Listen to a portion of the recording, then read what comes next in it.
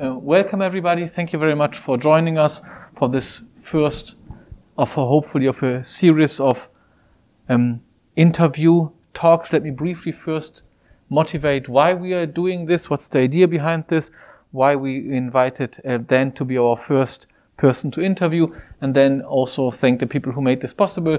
The 20 of us are sitting here nicely together. There are like 20 or 30 or 40 people online. We are also recording this to be able to upload it later, so we can all enjoy ourselves. But of course, there's always those people who have to make this work, right? Who are doing the working and the technology now that you are sitting and hopefully listening to Dan's hopefully interesting and insightful answers. So I would like to thank Kitty and Karen and Ray and Shirley and also the instructional development team for making this work, for recording, for looking at the chat, for making the technology work, and so on. So why are we doing this? I think that what I've seen over the last many years, at least in the domains that I'm frequenting, whether it's information science or computer science and related fields, is that we look at the world in paper chunks, and we only invite people to give paper chunk talks. So what we learn about somebody's career is essentially a paper written by, co-authored by 10 people, and maybe then if you interview somebody for a job, we hear maybe some of their other ideas and then maybe something about their teaching, but we rarely hear something about what makes a person a researcher. What is their vision at large, right? And what defines them as a person and their contribution not only to their own domain, but also to society. So I thought that this would be a good thing to do, and I know that many other domains are very good at doing this. We as information scientists or computer scientists, we don't have really this kind of tradition. So I happened to do an interview like this roughly half a year ago with Gilberto Camara, also online doing the Spatial Data Science Symposium, and it went very well. Gilberto is such a charismatic person. I only needed to trigger him with some questions, and then he would go off and tell us all sorts of very interesting things about his life, his research, why he decided to do certain things, what he believes is the best way to make impact. And then I almost forgot about this and that this is such a nice setup, until I had the great honor to interview John Lee, who's sitting there. And John is also an extremely charismatic person, so I found myself again in the role of just having to prepare some questions. Hopefully, look into John's big eyes and let him go and talk, and everybody thought it's wonderful. So I thought maybe I could pull this off a third time, but of course I need the same charismatic person who can just be, triggered and then go off on their own. So I have prepared some questions for you, Dan. As you know, I hope I will inspire an interesting conversation here. If this goes like, I hope you will just imagine yourself being in an old rundown pub somewhere and listening to two people who hopefully have something interesting to say, and then you can jump in, and the more discourse, the more disagreement, the better. I have some questions, as you know, where I hope we will disagree. And I also wanted to start with a personal story, how I met Dan, and I wanted to run it by Dan 10 minutes ago, but he isn't sure whether this is really how it played out. And this may have something to do with alcohol, but we are not getting into details because this is recorded. So I'm going to tell my story, and then you can disagree or we can dive right into our interview part. I believe that besides me coming here as a PhD student and us getting to know each other and I having read your literature before, that I ran into you at COSIT in France, and that there was directly opposite to the conference location a really run-down pub with only, a specific kind of people sitting there. And I was there late at night, and there was only one other person late at night there, very loudly discussing with the bartender. And I believe that was you. And I believe we had a good discussions, and one of us had some good drinks as well. Okay, so whether you agree or not. Okay, sure. What were we talking about? I don't remember anymore, but I do remember you then. So it had to be a fun discussion. I'm sure we disagreed, as we did many times, which is one of the things I enjoy most about you. Then let's first start a little bit with the question about your career, right? Where you came from, why you decided to become who you are. And I think you also have a little bit of an unlinear career, same as me. So maybe you want to briefly comment on your academic trajectory. Okay, super. Well, first of all, thanks for inviting me. This is a lot of fun. I don't know if I can live up to the charisma of the previous speakers, but I'll do my best. And thank you all for showing up, and everybody that's not here in person. I'm enjoying imagining you. Yeah, I was into all different natural sciences when I was a kid growing up. You know, geology and astronomy and chemistry and different things. And I remember my mother, bless her soul, bought these Time Life encyclopedias, and there was one volume on the mind, which I really enjoyed, especially the chapter on optical illusions, and there was a chapter I really enjoyed about mental illness, and, you know, oh, there was a chapter on intelligence testing. All of this stuff, I really enjoyed that. And then later, I think it must have been between 10th and 11th grade, I went to an NSF summer program at the University of the South. And there I was introduced to psychology as an academic discipline, research psychology. And I really got turned on by that. Came home and I told my parents, you know, and they were lying in bed and I was telling them about it. And, oh, I really enjoyed psychology. My father immediately said, "You mean psychiatry?" Which I didn't mean that, but that, of course, means that you have a medical degree. And in fact, my mother was a nurse. And so I went to undergraduate school, Johns Hopkins University, and I was a sort of generic pre-med student, like so many are at that school. But I was interested in psychology. And eventually I became a psychology major. And like so many psychology majors, I imagined that I would go into clinical psychology. It's just sort of a default, super popular major in the United States. And I went to see a professor there, and he did the great good thing of convincing me I didn't know what the hell I was thinking about. It was really powerful, the power of good advice, even when it's negative, which he basically quizzed me on what kind of therapeutic approaches I liked and stuff. And I was sort of like, you know what? I don't actually care about helping people's mental problems. What the hell is it going on here? That's not. So I went to the library, looked in some literature, and I discovered this fairly new field called environmental psychology, which is sort of like invented in the 60s, like so many other academic innovations, and it's sort of like a branch of psychology that says, let's get out of the laboratory and look at the real world and not control everything so much like experimental psychologists, including social psychologists, like to do, and we're going to look at actual places where people work and live and play, and we're going to think about the psychology as not just being a function of an individual, but an individual in a world. And that is absolutely something that appealed to me, and it still appeals to me. So I went off to Arizona State University to go into an environmental psychology program. There are very few of them. There were very few of them. I wanted to get away from the East Coast and go someplace where none of my family had ever been, and just other kind of, I don't always make decisions in the most rational manner, but I'm a big fan for trusting your feelings. Well, same here. So then I learned about spatial cognition from my advisor, Ed Sadala. That was something he was into. And then I went to the University of Minnesota as a postdoc, the Institute of Child Development, as a matter of fact. And I worked with Herb Pick, in part because children are people too, and obviously understanding children is going to be a big part of understanding adults and stuff, you know, other interesting things like that. But Herb was also a leading figure in spatial cognition. I struggled to get a job. I really did, for a variety of reasons, some of which I'm to blame for, and some of which I'm probably not. But keep in mind one thing, you only need one job. And if you can hold out long enough, you might get that job. I actually got a visiting assistant professorship in psychology at North Dakota State University. And I was there for 1 year, and then I finally had some good success on the job market. And among other things, my advisor at Minnesota, Herb Pick, had sent me the ad for a job that UCSB geography had. And it was because of Professor Reg Golich, who, more than anybody really, helped to invent the field of behavioral geography, which is basically psychologically accurate models to inform geographic models of spatial behavior. So that sort of thing. And your mic slipped down, you may want to put that there. I may. I don't know how close this needs to be to my, we'll try to see. How's that sounding back there? Okay, thank you.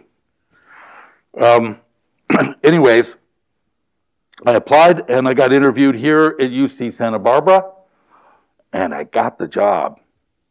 And so I came out here, and basically, besides the fact that here's all of psychology, again, research psychology, and down in this corner is this strange peripheral thing called environmental psychology, and here's all of geography, and I don't know which circle, no, geography is even a bigger circle. And down here in this corner is a strange peripheral thing called behavioral geography, and all I had to do was jump over the fence. That's basically the way that worked. I really like that you mentioned your influences, and that would have been my follow-up question. So they always say we all stand on the shoulders of giants, which I think is very true. What are your key academic influences? Well, you know, first of all, I can only imagine that I don't know all of them. And I think when people get asked a question like this, a lot of the questions today, and in general, probably assuming people have conscious access to things they don't necessarily have conscious access to. Having said that, I really do have to start with my dear old mom, because her curiosity was infectious for me in just about everything, and buying those encyclopedias. It wasn't only the Time Life series, she had them all over the house.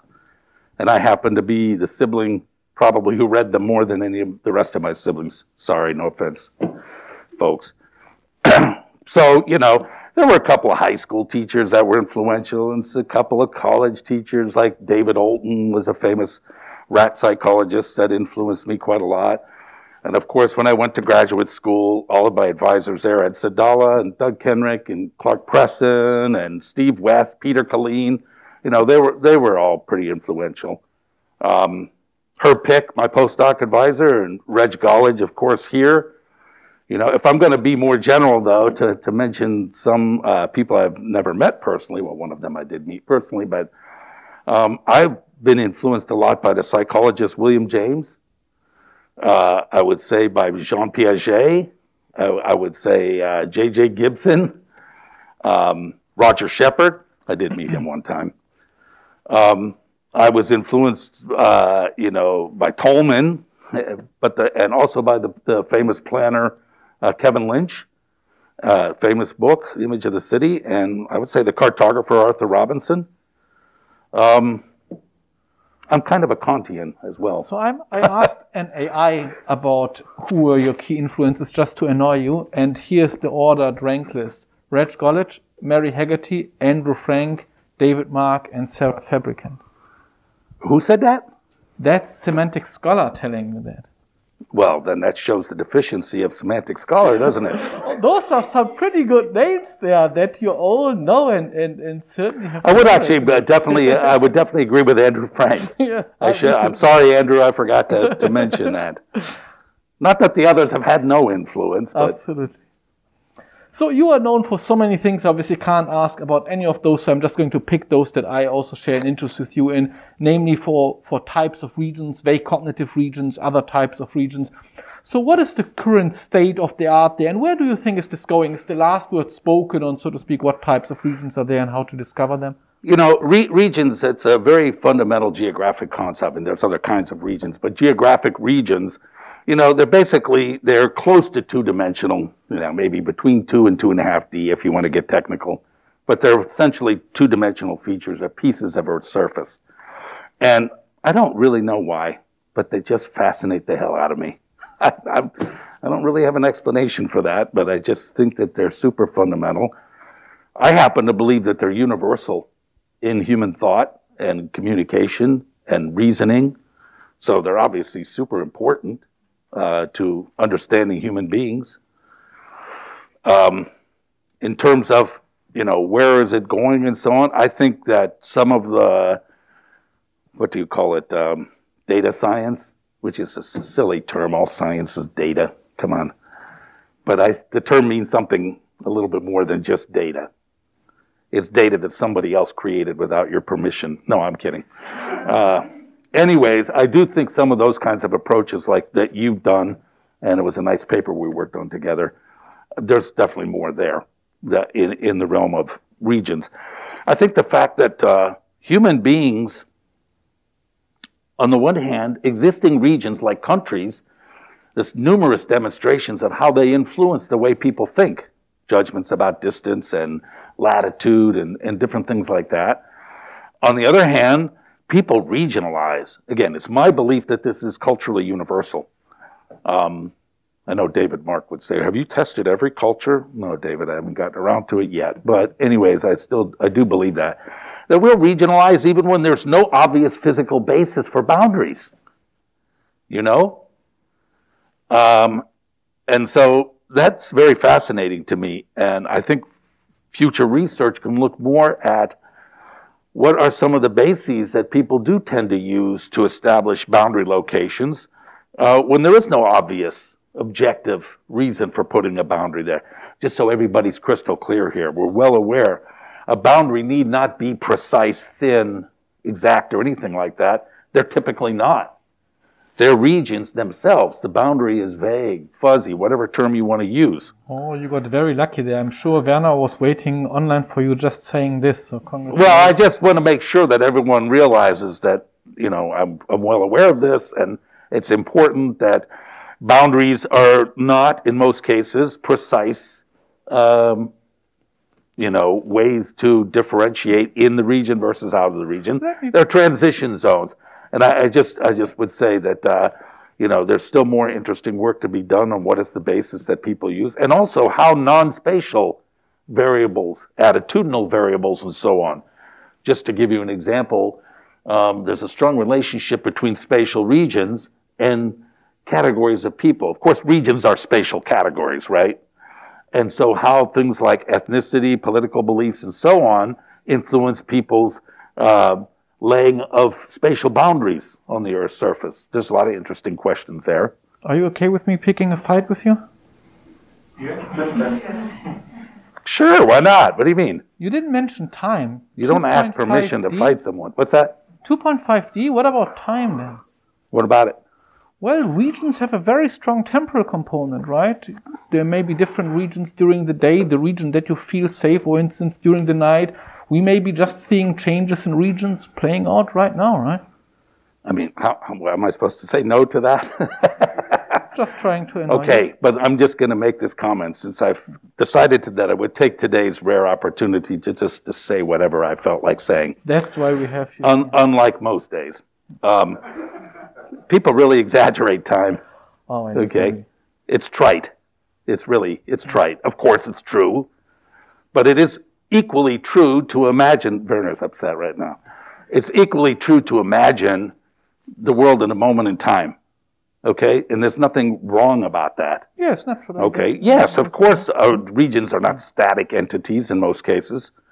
Yeah, that's true, and there's lots of interesting research questions about how things change over time, why they change over time, and stuff like that. But fundamentally, the meaning, the ontology of regions is not particularly temporal in a fundamental sense, even though I think you disagree. Oh, I totally do, but we can discuss this later. But now that we are talking about things where we disagree, I like this idea brought forward by Menis, and also there's an interesting book by Brookman, I believe, from 2015, where he essentially asked many very well-known scientists representing their domains which ideas must die, and he didn't really mean, you know, that they have to die, they just have to make room for new ideas. So which ideas are so powerful, so dominant, that they started to hinder scientific progress, and therefore they have to be retired, not to use the term dying these days.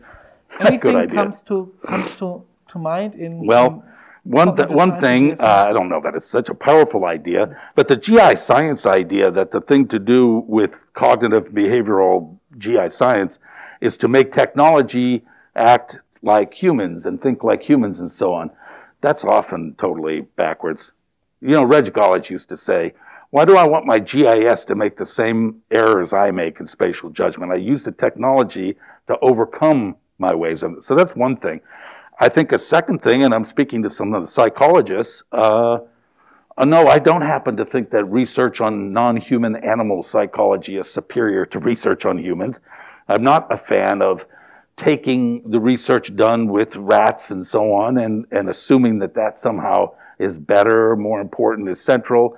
Humans and animals are similar in a lot of ways. Humans are animals, but the humans are different in a lot of ways. And there's a whole tradition of research with human beings that gets ignored by a lot of those people that are doing research on rats and so on. I think a third concept, and this could come up again, could we slow down with the neuroscience fetishism? Please. I mean, you know, The people in neuroscience and architecture, I have to laugh. You're not interested in the brain, you're interested in the mind. Oh, but if you say the brain, then you're a real scientist. Is that it? No, I'm not a fan of that. That to me is just some kind of a fetishism. I'm not denying the great science done in neuroscience, or its importance, its informative nature, and so on.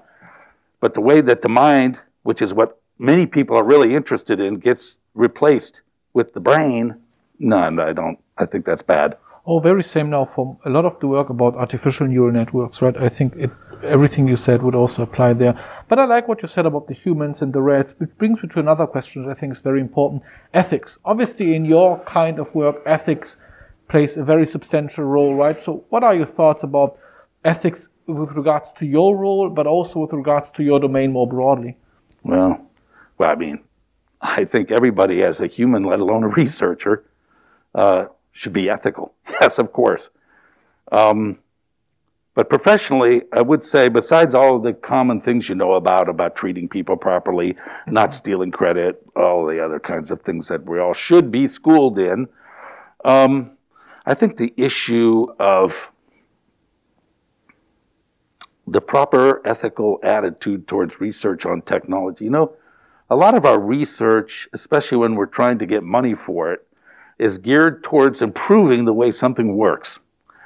It could be technology in a more specific sense like a GIS, or it could be technologies of how we administer human activity, different things like that. And basically, I'm really torn by that because a lot of it, I'm afraid, is it's dehumanizing. Obviously, automation is something that I have been afraid of. I happen to think online education is automating the professoriate, and I'm not a fan of that. And I realize that I'm kind of a Luddite, and if you don't know what that word means, you should go look it up afterwards. But I would just point out that just because you're a Luddite does not mean that technology is not out to get you. Okay, let me be more clear about this. It's not so much technology, it's usually greedy people that are attempting to use technology to further their greed. And, you know, as far as I'm concerned, Amazon and similar things are as big an existential threat as climate change. And I am not kidding. I absolutely believe that. I'm probably full of it, but that's what I think. And that's not possible without technological advances that allow that concentration of wealth and so on. You know, the dilemma for me is the following. Have you ever read Player Piano, a novel by Kurt Vonnegut? It's wonderful because it talks about a dystopian future of automation run amok, and it was written 60 years ago or whatever. And but at the end of the book, after the apocalypse has occurred, and there's like hope for a rebirth, technology saves the day and allows them to get soda out of a machine or something like that. You see, there's something beautiful about the human nature that allows us to create and understand and devise and improve and so on. And I'm kind of stuck there. I mean, I would never, it would be silly for me to say, we should get rid of all technology. That would be silly, that would be disingenuous, that would be self-defeating. So, I mean, it's kind of a dilemma there for me.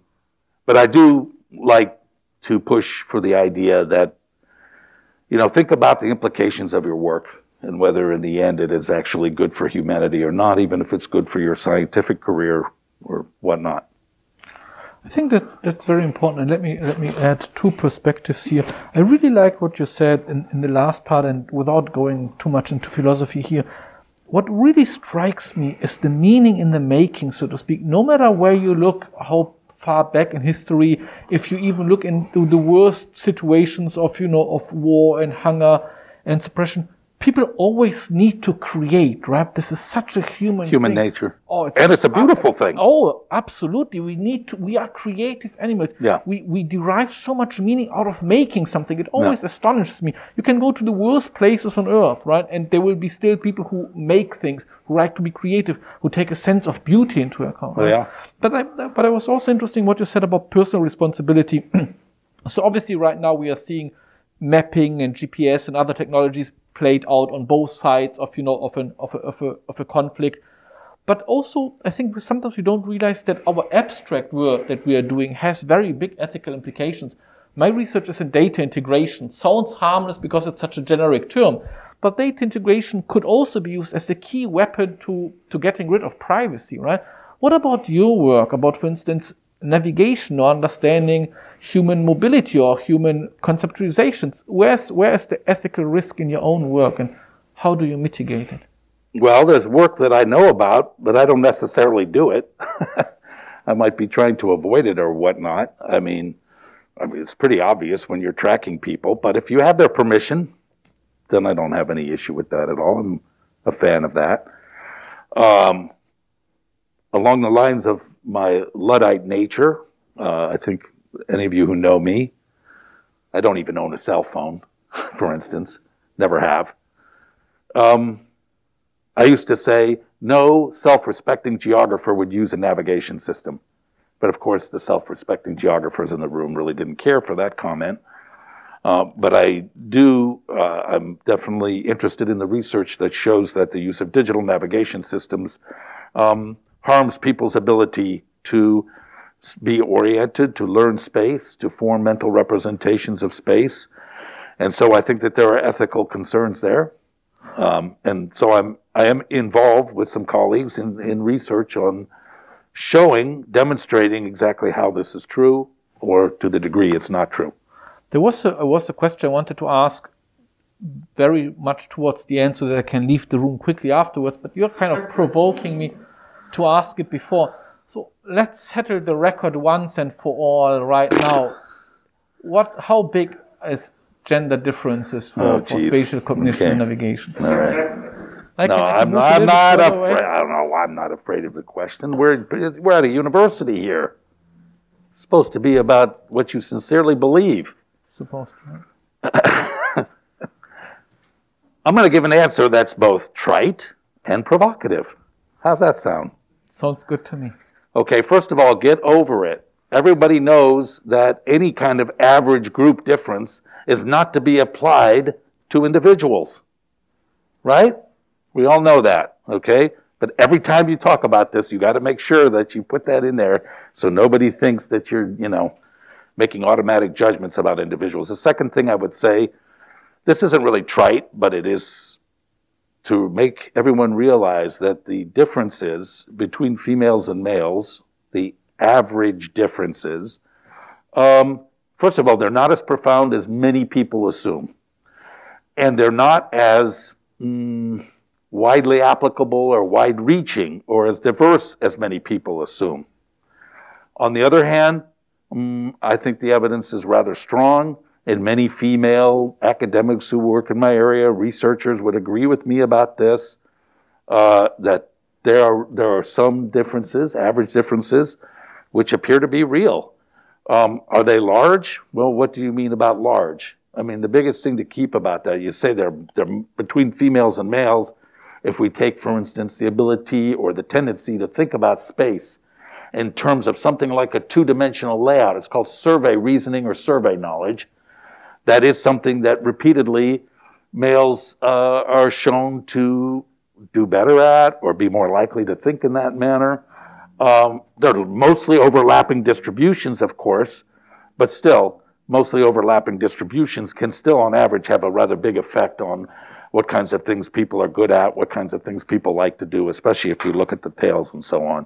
So I don't think that there are some differences that are real, but men and women do not differ in all types of spatial thinking. They certainly do not.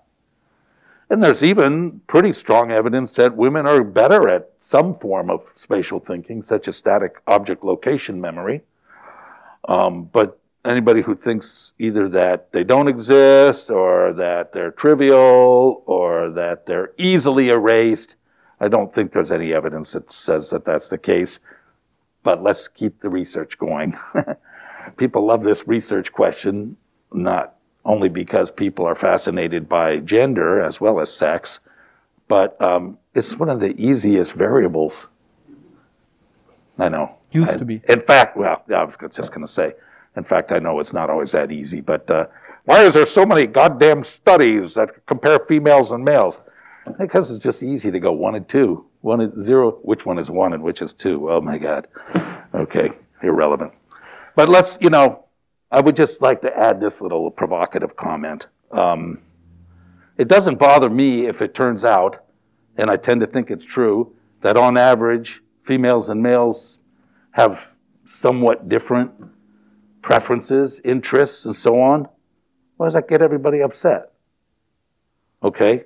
To me, look, obviously I'm a good egalitarian thinker and so on, and it's absolutely wrong for opportunities not to be equal, and I realize it can be kind of complicated what makes equal opportunities, but my idea is not like we've only reached true social justice when every career and every profession and every interest is 50-50 male-female. That is absolutely not the case.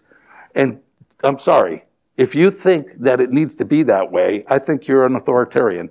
You're trying to tell people what they should be interested in, what they should be into, and I don't agree with that. Yeah, and there's a lot of gray in between, and that we are learning about this gray recently is very important. Which gray are you referring to? That is not exactly binary, right? But I don't No, of course not. But I mean, even to the extent that you treat the variable as binary, which I know is not exactly accurate, but I talked about the distribution. Oh, I know. Yeah. Absolutely. So we talked about your personal path, about some of your research interests, about ethics and so on. I wanted to talk about some very big picture ideas as well. Some domains like astrophysics, for instance, they have this big moonshots, to a certain degree also computer science, where they try to rally across, or they try to rally around some well-defined, by the community defined goals for the next 5 or 10 years, and then try to all make a contribution to this. And it's also a way of getting, funding for a very important topic, but it's also great to benchmark. Where are you really going? Because, we always believe a problem is solved, and then 10 years later we are still doing it, right? So, first of all, do you like this idea of moonshots? And if you like it, can you think about cognitive science or GI science moonshots? Right, okay, well, yeah, my first response to this question is, it's just not my nature to want to master the universe. And I don't know. This is going to sound a little bit weird, but I'm not that hungry to try to solve every mystery and get rid of every problem. I don't know, that's kind of a weird thing to say, but it's what I feel. However, I will play along, and I will say my spatial cognition moonshot is to design a navigation system that helps people easily find their way, but keeps them oriented and allows them to learn the layout of the surrounding.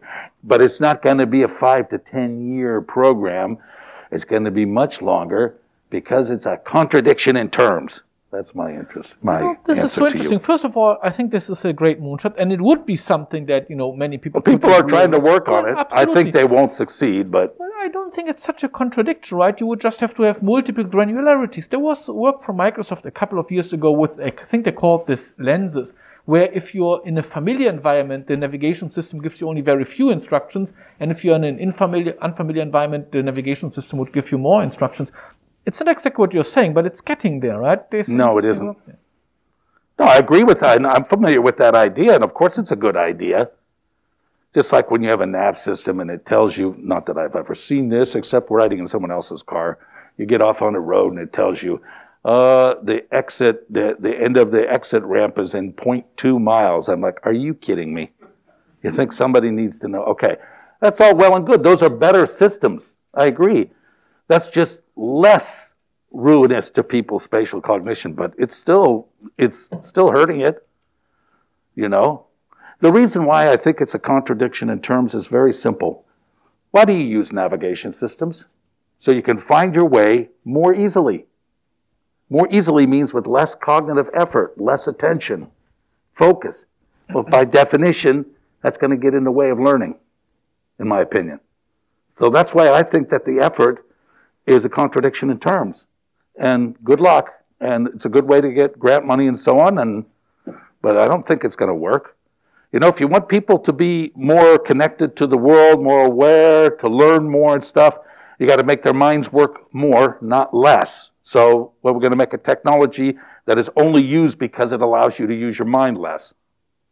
Uh-oh. I think we are finally getting into some controversial territory. So Finally? I hope you enjoy this as much as I do. All right. So let me poke you a little bit more. Also, you said something about data scientists in between. So I'm an information scientist or a data scientist or a computer scientist, whatever you'd like to call me. And then there are people who call us out and ask questions like, is computer science a science? Is math a science? Is information science a science? Okay.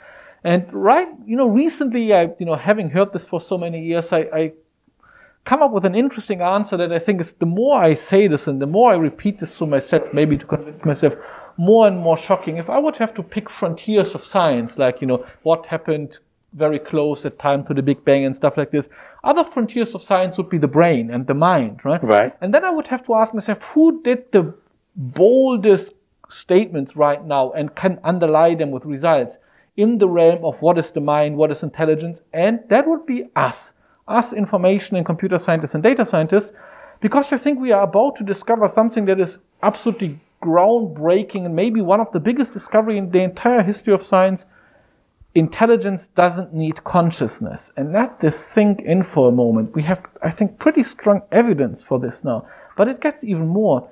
It looks like artificial intelligence is able to do creative works. And why people typically agree with the two statements, a consequence of the statement is that creativity doesn't need consciousness, and that then blows people's minds. So I think us information scientists, we are actually the real scientists making the real discoveries. The real science. Ooh, I like your confidence. I'm a chutzpah, yeah. Well, I will start out by saying that I have a pretty clear opinion about whether computer science, geographic information science is science or not. And some of it is and some of it isn't.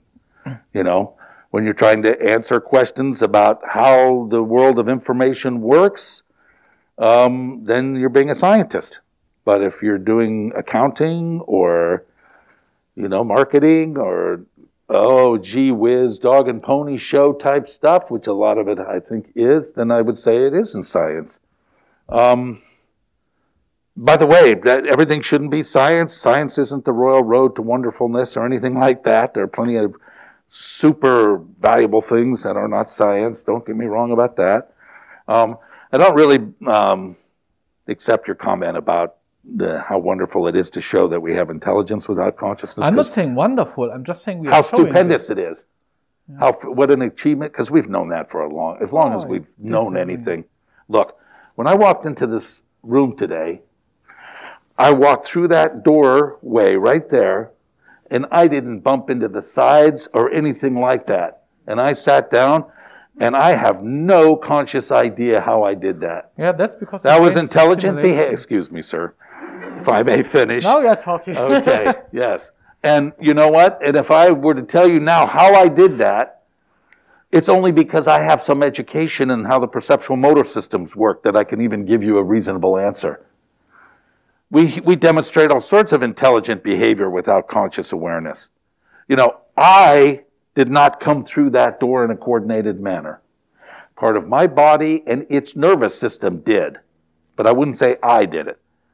So, I personally don't think that we have just recently shown intelligence without consciousness. I think we've known that for a long time. Well, but I do think that, however, not to totally dismiss your interesting observation, that some aspects of creativity and so on without consciousness, you could say, well, that doesn't tell us how humans are creative.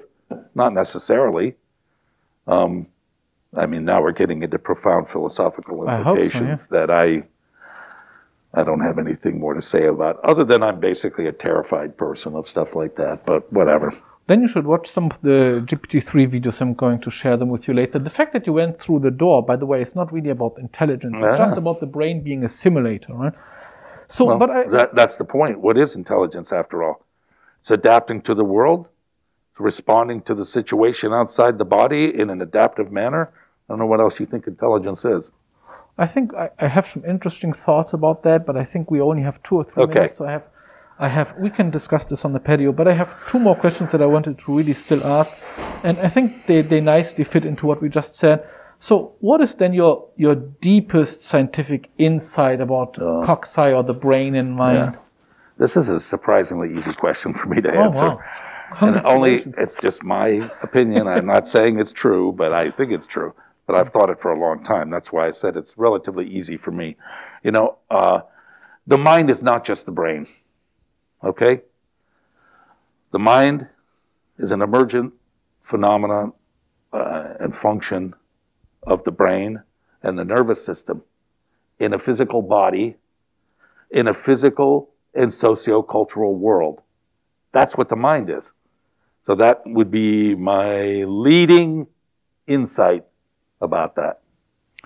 Last question. I have more here, but I think we also need to ask the audience for their questions. If you could start all over again, what would you study? Who would you become?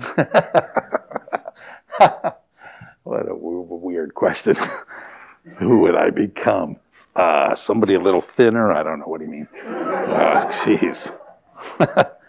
Well, probably, and this is, now you're going to understand why I'm not thinner, but I would probably be the chef owner of a fabulous restaurant, or perhaps the proprietor of a store that sold fine alcoholic beverages, or maybe the lead singer of a rock band, hopefully a good rock band, or maybe just somebody who wasn't as lazy as I am. I would be a captain of a ferry that always goes the same route back and forth every day, so that I don't have to think why the ferry is going back and forth. And in the evenings, I would stop by your restaurant then. Does this sound good? Okay, thank you so much then. Do you have questions to then, either provocative or less provocative? Anything comes to mind that you would ask to? I just wanted to know how you would suggest people get around without... The way they did the previous several millennia? Yeah. Yeah, but like if you're traveling like across a couple of states or something, like how are you? Mm-hmm. I have an atlas. I do look at maps, which is a form of technology. You know, I think the main thing I would object to, and again, this is a subject of ongoing research for us and others in the research communities, you know, the navigation system does this kind of thinking for you. It's not the spatial information. I look at maps on computer screens, but I figure out where the route is, and I design the route and so on. Again, I'm not prepared to say we know 100% completely what are the key things that influence what you learn and so on. But I do think that one is likely to be pretty important. So that would be, and that's what I do when I take road trips or what have you, is I look at maps ahead of time and I take an atlas with me and stuff like that. And yes, if you really want to know, I have at times gotten lost in ways that you probably wouldn't. I almost missed a flight getting back to the Logan Airport one time because I didn't have a little digital assistant to tap me on the shoulder and say, "You turn left now," you know. I was looking the other way when I didn't see the sign, whatever. I can handle that. So again, to ameliorate the maybe loss of spatial reasoning from these tools. Yeah. What are some of the educational imperatives or suggestions? You know, if I want my students to reason better. Okay, so you're not asking me a question about what he said about how to design the technology, because there are people working on ways to make nav systems that support learning a little bit better. You know, I would say just a lot of the classic things that the geography education literature has in it about learning places and making representations of places and answering spatial questions like labyrinths and different things like that. A lot of that.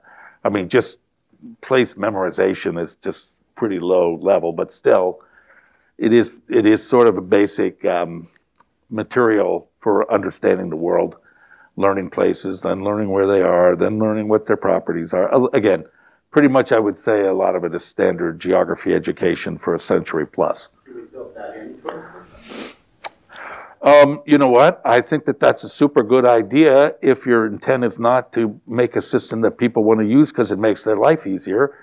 But it's a system that they use because they want to get smarter, just like we want our kids to get smarter. You know, we don't give them educational material that does away with the need for them to think. No, we give them educational material, hopefully that's engaging and that prompts them to think and requires them to think. That's what I would say. Dan, as you know, I'm sympathetic to the idea that GPS can compromise people's navigational ability, but I wonder if it could be a bit of a more complex story where it seems plausible to me that people with particularly good navigational skills to begin with, that they might actually find navigational instruments to be helpful in helping them to discover routes that they hadn't known, to constantly be sort of orienting them to the details of perhaps an unfamiliar locale. So do you think it's possible that they could simultaneously be harmful to some people and helpful to others? I mean, that's a great question, Jonathan, of course, and we don't know. I think it is pretty critical, as a couple of things have implied here, that it's the specific way the system is designed. I mean, you talked about helping you to find new routes. Actually, nav systems have a way of not doing that. But if you design the navigation system to intentionally look for creative routes, maybe to use different factors to choose routes and so on, it's almost like I could see designing a nav system that was intentionally to help people with good navigational skills to even branch out further and learn stuff like that. So whether the existing systems would actually do that. But in general, I think it's a good idea what you're saying. We don't know if that's true. We also have a question online, right? Yes. Yeah. A question from Corina online. Hi. You mentioned in your Corina. region. Yeah. I'm curious about your view on the possible link between spatial boundaries and social boundaries. It's a long story, everybody. Trying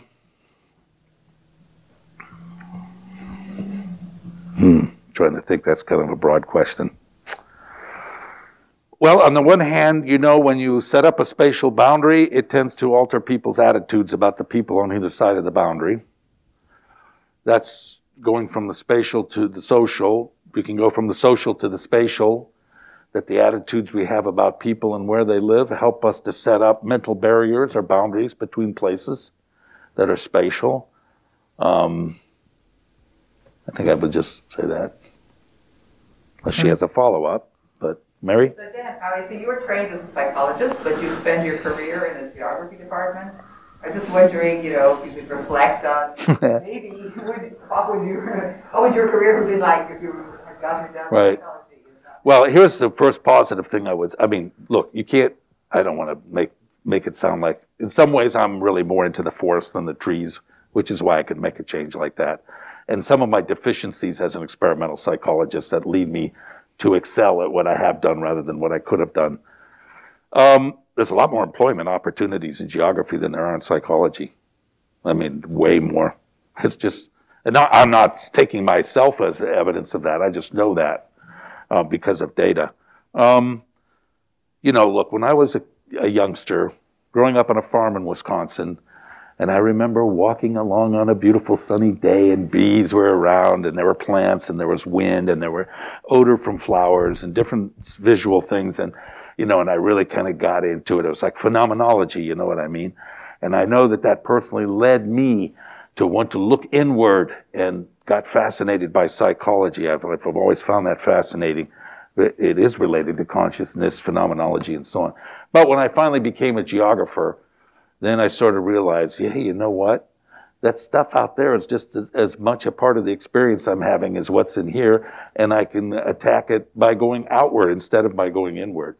So I'm sort of, in that sense, it's still been compatible with my basic personality and wanting to do that. Other than that, I could say a few things about, say, conferences in geography versus in psychology. You know, on average, there's more rigorous thinking at psychology meetings, you know. The parties are definitely more fun in geography. I like where this is going, so before we take another question, let me ask a follow-up. So what would be then your best advice in 2022 for undergraduate and graduate students? Okay, communication is a key to all relationships, human relationships, right? Communication is really important. And I would say keep it up. I would say make sure it's not strictly digital, and you do get some in-person contact, and keep those lines of communication flowing. Students, staff, faculty, students, don't be afraid to go talk to professors. Most of us are only human. And I would also say that I'm a big fan of getting plenty of sleep. That's overrated then. There's coffee.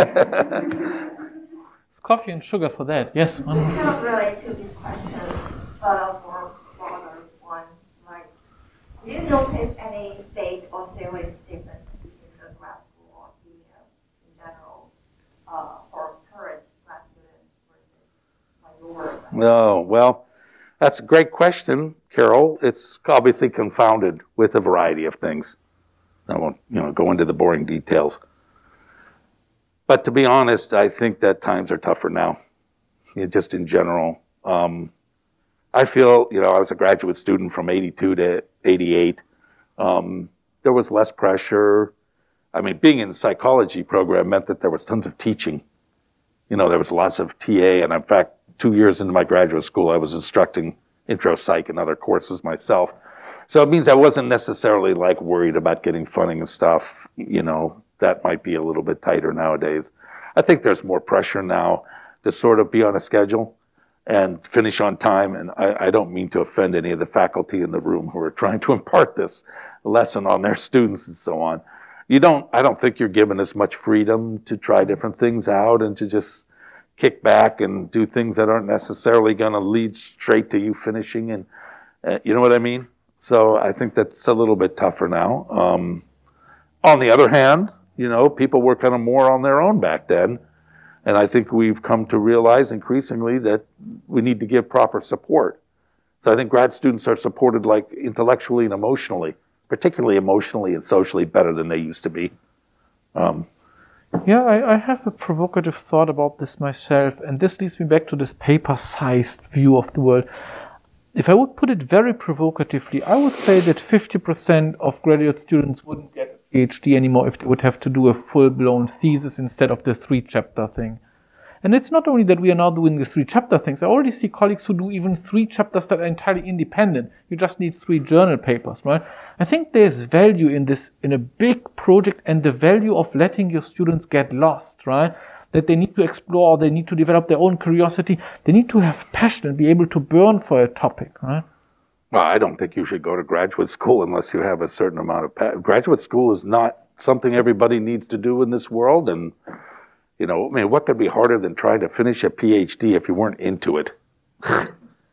It's the main ingredient to success in graduate school is being able to stick with it, and that is mostly supported not just by your fabulous discipline and will, but by your natural inclination to think about certain things, to do certain things. I can't think of anything that's more important than that. I'd like to make another comment about this, though, that's related to this, is that I think it's become quite common. I know it is true in our psych department. It's true in our geography department that students don't do a master's degree and they go straight to the PhD. I'm not speaking out about the value of a master's degree. I'm not saying it has no value, but I'm saying what I like about it is when you do a master's thesis, you get experience doing research. This is more true for geographers than psychologists, because psychologists have such a deep tradition of your first quarter in grad school, you're working on data. That's not true in geography. We have students in geography that start their PhD and they've never actually done a research project before. And that's not good. So I'm not a fan of that. But I'm being told then that I'm standing between all of you and a good Mediterranean snack and that we are out of time. Anybody else on the... Yeah, I do have a question. It's more about GPS usage. So it's like, because GPS help us by kind of reducing our cognitive effort and cognitive resources. Yes. Say that's necessity. But I'm thinking like, what if we kind of reduce this kind of effort to navigate and reduce those like the To write poetry? yeah. To do other things? Yeah, while we're walking around, we could write a grant in our heads, huh? Yeah, I think you could do that. I guess because when you're driving, like,